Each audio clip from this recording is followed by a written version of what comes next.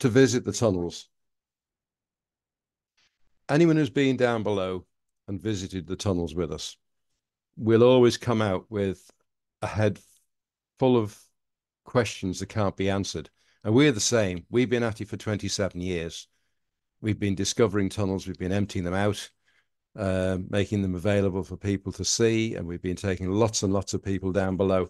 And we get bombarded with questions. Sometimes we can answer them, many times we don't have answers, but we do the best we can. But it's really quite infuriating that there are so many mysteries remaining that we'll never be able to answer. And one little one that came to mind when I was thinking about the possibility for another talk is this one: the mystery about lies below number 52 Mason Street, which was one of the Williamson houses. There's not really anything new in the slideshow here. You've seen them all before. I just moved them around in a different order. But we're looking at Mason Street as it looked in Williamson's day or soon after here. And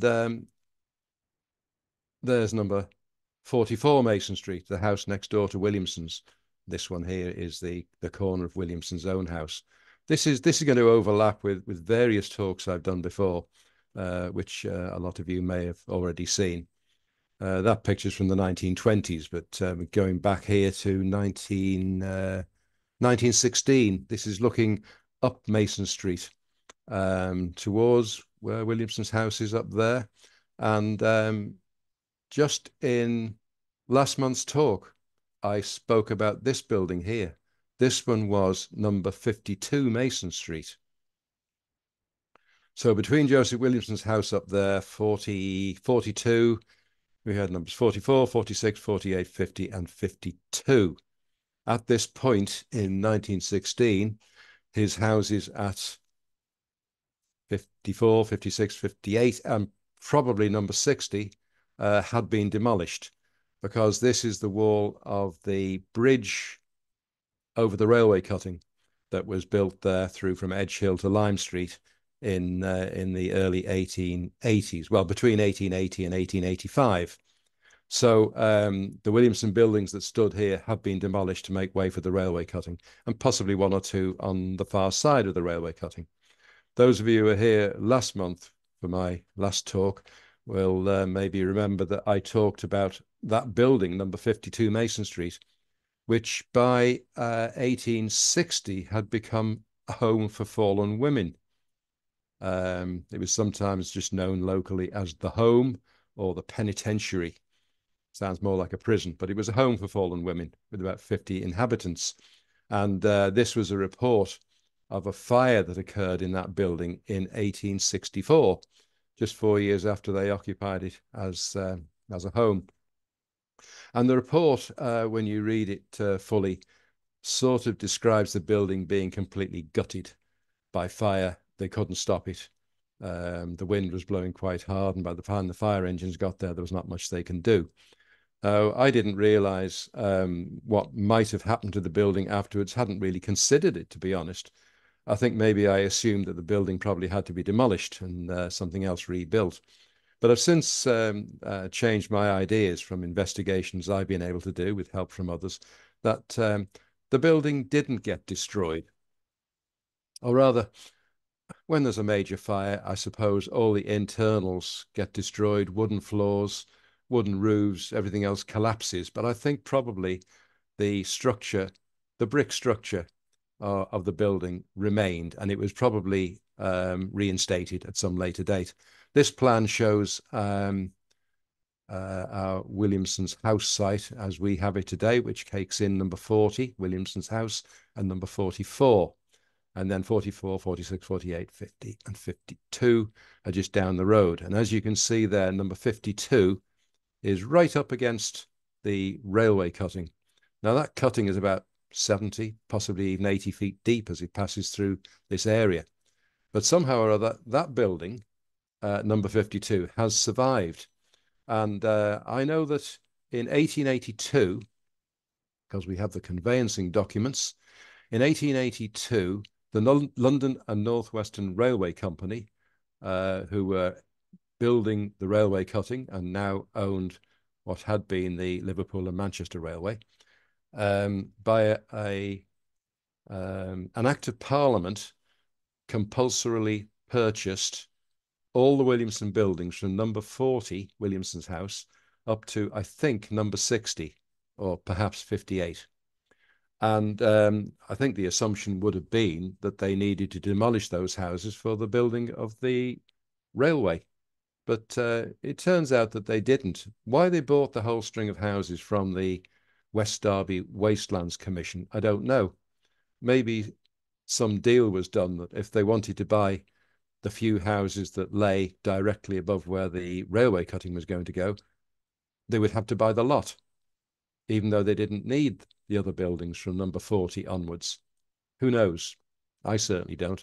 This is a conveyancing document that dates from 1941. You can see number 52 is there. Back corner of it butting right up against the railway wall, railway cutting wall. This plan is actually to do with an easement for the railway company to have access to their cutting wall. They always need an easement on either side of their property so that they can get it for maintenance. And that's all this document is about. But it shows the building is still there, and that's in 1941. Going backwards again, this is a photo from the days of the construction of the railway cutting as it goes through this part of Edge Hill. And this photograph is taken from the railway bridge that carries Mason Street over the railway cutting, and it's looking down to the next railway bridge on Smithdown Lane on the lower ground. You might have heard me talk about this thing before. That's Ramsbottom's chimney, which was designed to take the fumes out of the original tunnel, which lies deep under there. They haven't got down to the tunnel yet. They're digging down to it. And this is the railway wall that has been constructed very newly alongside both sides of the railway cutting. And there is the corner, the back corner of this same building, number 52, Mason Street. It's rather interesting that in this photograph, you can see those two step lines in the brickwork of the side wall, which I've identified much later on. In fact, right up at 2019. I've got a set of RAF wartime photographs, which came in very handy when we managed to find them, which help us to identify how long some of these buildings lasted and when they disappeared.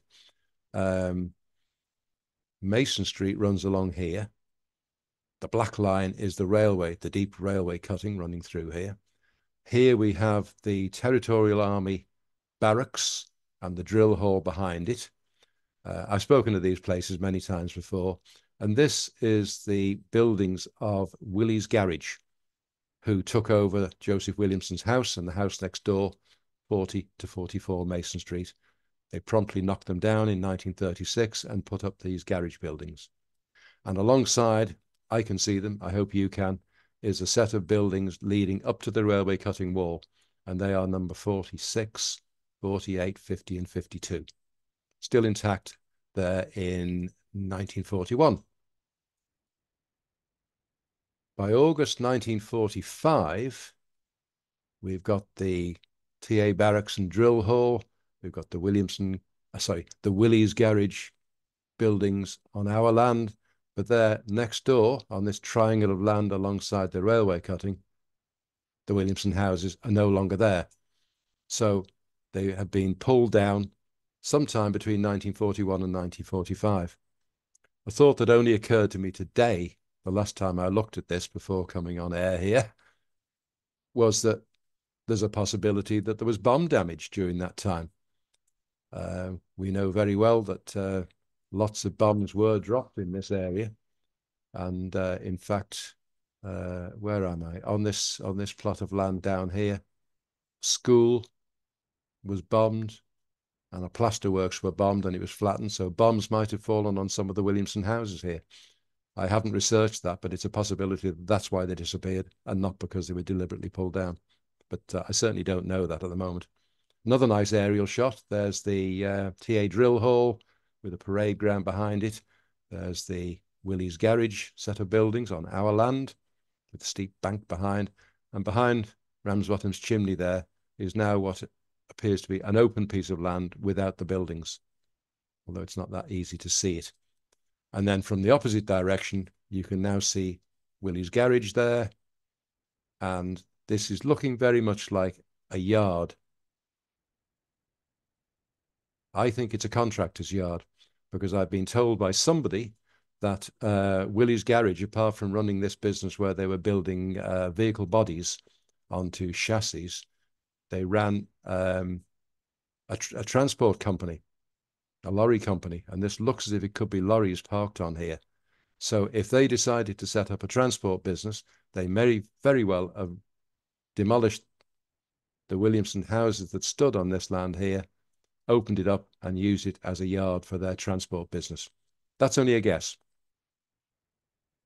And then we go forward to 1955 with this last RAF photo, if it is an RAF photo, but it's certainly an old-time photo. Again, we've got the barracks and drill hall. We've got Willie's garage buildings here on our land. But there now, next door on that triangle, is a new factory building. Well, it was new by 1955. Not quite sure when it went up. But that, in fact, is the building that later became the Merseyflex factory, which you can see in this photo, aerial photo from the 1990s. That is now the building that became Merseyflex as we knew it, which stood there until 2019. And Willie's garage buildings are still there, but looking quite derelict at this point. They vacated in the mid-1990s. And now moving forward to February 2019, we've got the situation where Liverpool City Council have taken over the land. Merseyflex have moved on to new premises, and they're in the process of demolishing the building here. And it's nearly gone. And there is one of our photos, Chris Isle's photo here, looking over the adjoining wall from our land into the remains of where the Merseyflex building stood. And here in this, near the front corner, was a very interesting spot where we always knew that there was something going on below the ground that we wanted to investigate. And the concrete floor of the factory had been cracking up and sagging for years. And we had the old Territorial Army plans of the tunnel network that they knew about below this land. Mason Street here, of course. This is our plot, the house site. And there, under either number 50 or number 52, is what looks like quite a large chamber and tunnels running off around it, and even a tunnel running under the street and carrying on the other side. We have used these plans, and we found them to be more and more accurate than we'd ever anticipated. So in 2019, we started working on Liverpool City Council to give us permission to have a dig on that land. And by September, they'd agreed to it. And here we are during that week in September 2019. And we discovered this large chamber under here. There's a big hole here that's been dug out. It's about 4 meters deep. The lads standing there are right in front of the railway cutting wall. It's very close to the railway cutting. And I was going to say we were lucky, but we weren't lucky. We were accurate. The Territorial Army plan was accurate. We found the spot absolutely precisely and found a way into this tunnel. There was a certain amount of luck involved because we dug down and found this hole quite close to the top of the roof as we dug across, and we exposed enough there so that we could actually climb in. It was a great day. Here we've got a Google satellite view. Our site is this one here next door. This is the triangle of land, and number 50 and 52 stood above here. And that's the deep hole that we dug, where we found a way into this tunnel, which runs like that, inwards from the road, 13 meters long. And we also dug out what appeared to be a basement passageway here on the first day. And that led to a tunnel And we saw that tunnel, and it runs right across the road there. And if you remember a previous talk I gave about Cornelius Henderson, the painter friend of Joseph Williamson, Williamson dug a deep quarry here on this side of the road, and he later built a house on top of it for Cornelius Henderson, the one he refused to use because he said it was no use as a studio. So probably why this little tunnel runs across. It joins between two Williamson properties, one on either side of the road. So there's the hole that we got down to. We've opened it up a little bit just to make it big enough for Head and Shoulders to get through. It was quite a squirm, though. And inside, this is what we found. A wonderful chamber, 13 meters long. That's looking towards the road. That's looking back towards the rear end of it. 13 meters long and about 7 meters wide, although we couldn't be quite precise about that. With a lovely, lovely roof made from stone blocks and bricks. And the mystery, what I'm leading up to, is the mystery of how this chamber came to be filled with all this wonderful, bright, clean-looking sandstone waste material. To me and others, it seems absolutely positive that this chamber has been filled up with waste material from the creation of the railway cutting, which is only 5 meters away. I don't think there could be any other explanation. And the reason it's so clean and red and hasn't been tarnished by the smoke of Liverpool City is because it's been sealed underground as soon as the place has been filled up, and it's never seen the light of day until September 2019 when we rediscovered it. But we know that number 50 and 52 Mason Street stood above this land right up until 1941. Those buildings were obviously owned by the London and the North, what's the railway company called? London North Western Railway Company were still the owners of all those Williamson properties at that point in time. This particular building, number 50, 52, might have been vacant, I don't know. But this chamber lies at least 4 meters below the ground level, below any basements that were under the house. And yet the railway company presumably knew of its existence and somehow opened it up to pour all this stuff down here. And I can't imagine that they would bother to do that unless it was a very deep chamber. We have no idea, of course. We know its length and its width. We can assume that it could be at least as deep as the banqueting hall under the Williamson house. It might be a lot deeper, but how could we know? What we want to do is to get in there with permission to empty it out and find out how deep it is. But if it was only a few feet deep, I can't imagine that they would bother to use it as a dumping ground. So the assumption is that it's probably a very deep chamber. And this is just a glimpse of what was going on between 1880 and 1885, right next to it. This is not necessarily the bit of the cutting that goes past this building, but it is one of the set of photos from the railway construction. And as you can see, this goes down 60, 70, 80 feet in the ground, right down to the original railway tunnel, which is under there still. And they were taking out hundreds of thousands of tons of sandstone. And we know that they were trying to take the sandstone out in usable blocks of stone, as you can see there, as much as possible. And also, they were blasting in some areas, which would have made an almighty mess. But they were trying to get out as much usable stone as they could, because with the railways expanding as they were, they would have had uses for stone in building bridges, tunnels, railway buildings, railway walls. And they probably could have sold as much good stone as they got out as well, if they didn't need it for themselves. So this was how they operated. But at the same time, there must have been an enormous amount of waste, the small bits that can't be used for anything else. So that's why I think this chamber under the Williamson building was probably used as a convenient dumping ground because it was there and so close. The question is, how did they get it down there when the building was still there?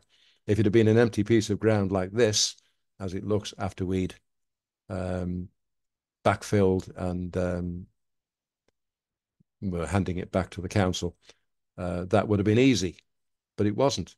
Number 50 and 52 Mason Street was still standing on top of there.